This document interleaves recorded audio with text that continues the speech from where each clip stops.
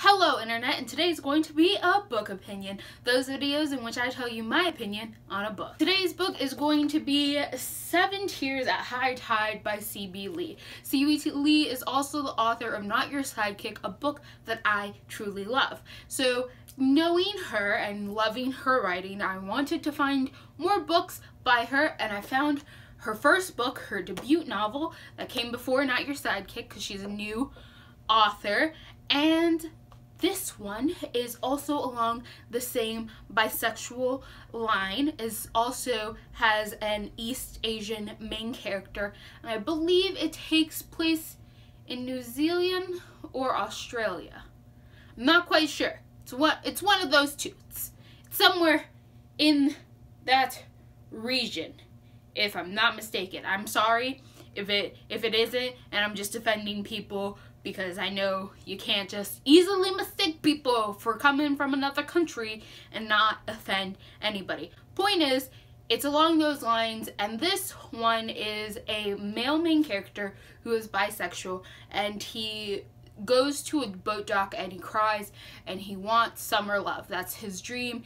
He cries 7 tears at high tide, and silkies, which are this creature that are seals, and they have seal skins, but if they take off their seal skins, they become humans.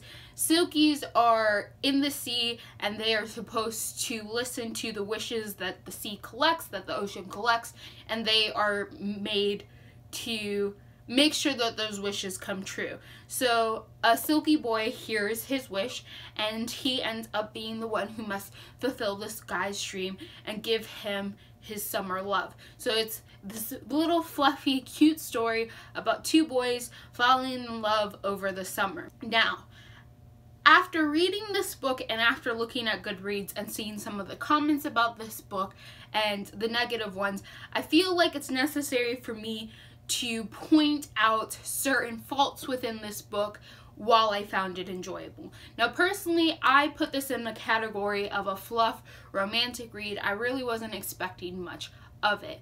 Now, that being said, I do recognize that there are a lot of problems in this book when it comes to writing, when it comes to plot. Simply because in this book, C.B. Lee makes common writing mistakes where the plot is defined, yes, but she will make only very subtle hints that may not be easily recognizable if you're not an attentive reader. So if you're just reading to read, but you're not reading to study and analyze, you might not pick up on a lot of those things. And that's not a fault on the reader completely. Sometimes authors just need to be careful that the reader, when they read, will take out what you need them to, right? So you have to be explicit. It's something that I have to explain to people when I tutor them on how to be a better essay writer.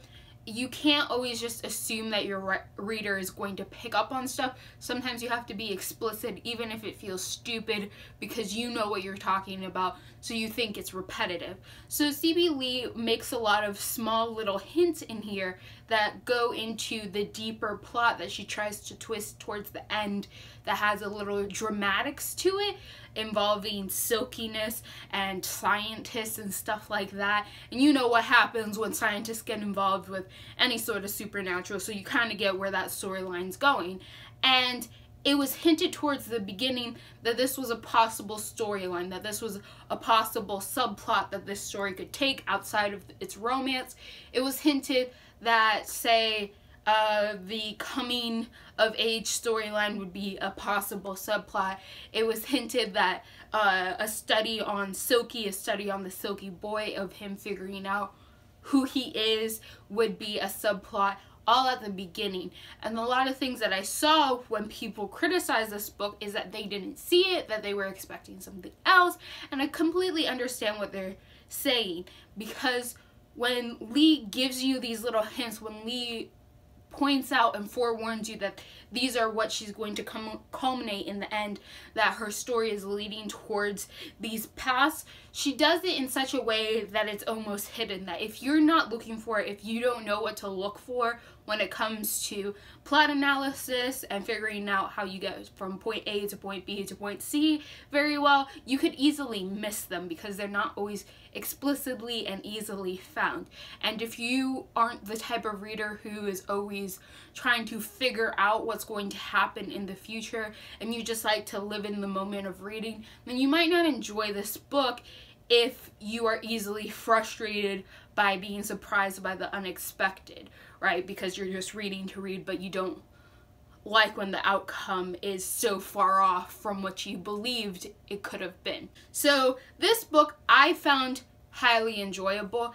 I do think it suffers from just amateurish writing when it comes to plot sometimes, where the plot just isn't fully explained in some parts, or some parts could be more dramatic and some parts could have been less dramatic, and some parts could have had a more emotional scene and description and better tied in together.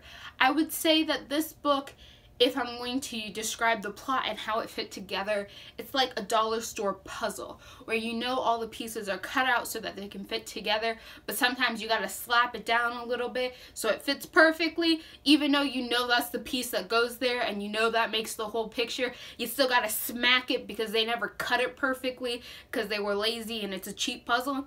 This is kind of how that book feels, and I'm not meaning that as an insult. I'm just meaning it as it is a very amateurish thing in my eyes to do, but that didn't take away from my enjoyment. So this book is definitely for those who love fluffy reads, right? If you just want to see two boys fall in love, if you just want to see a fun little romantic fling with an extra flair to it of silkies and magical beings being involved, then read this book.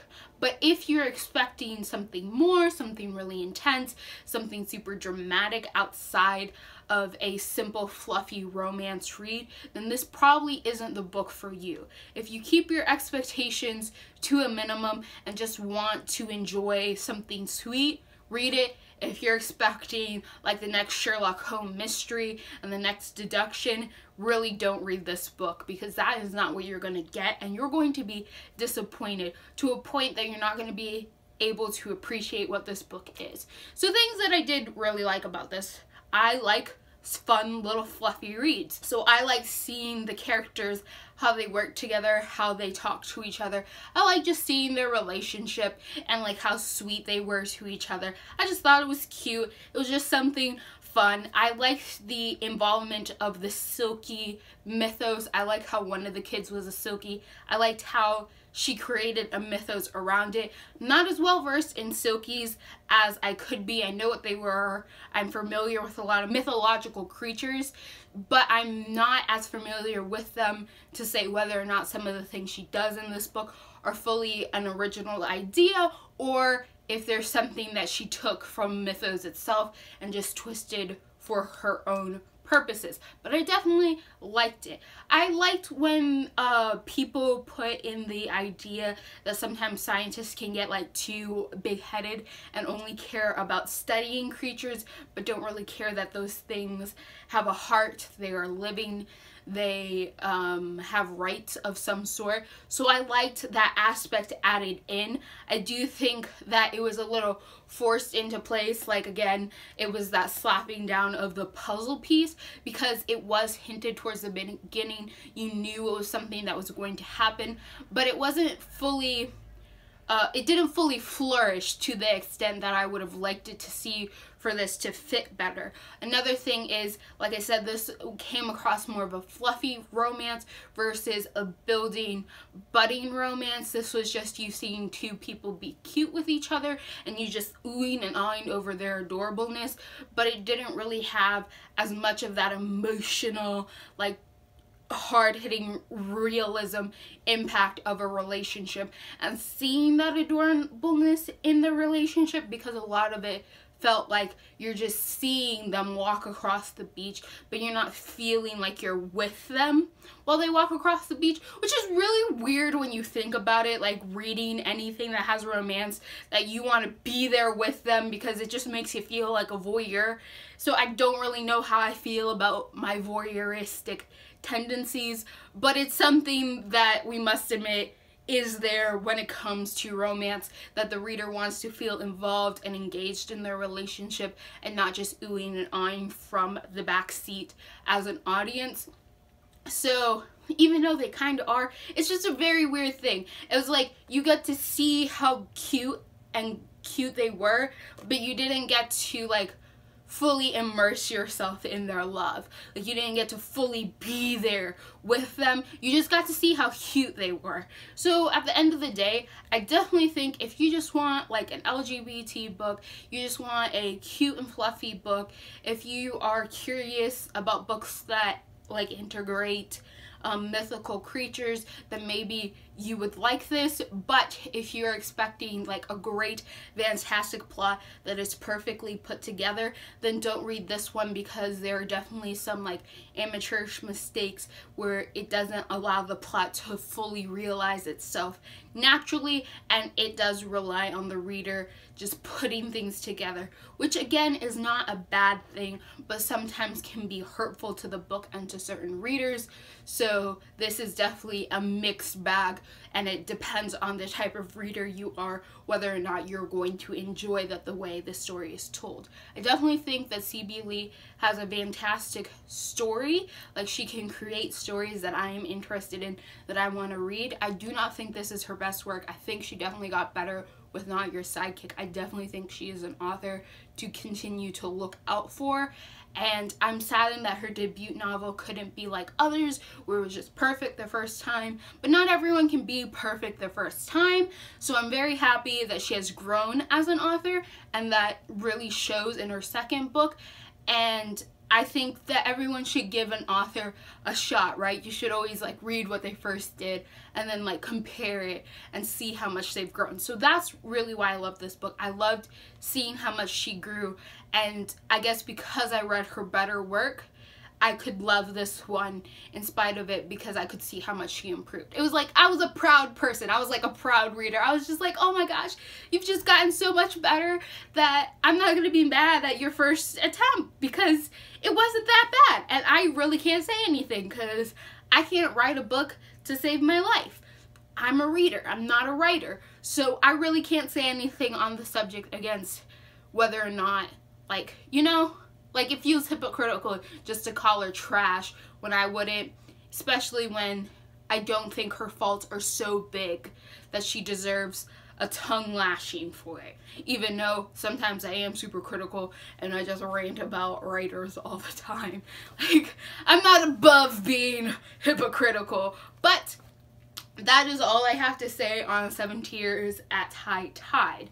Now, one thing I want to ask you guys, as I always ask questions at the end of my videos, are you okay with fluffy romantic reads, or do you focus solely on the plot? Like, when you read a book, do you care more about whether or not the plot perfectly fits together?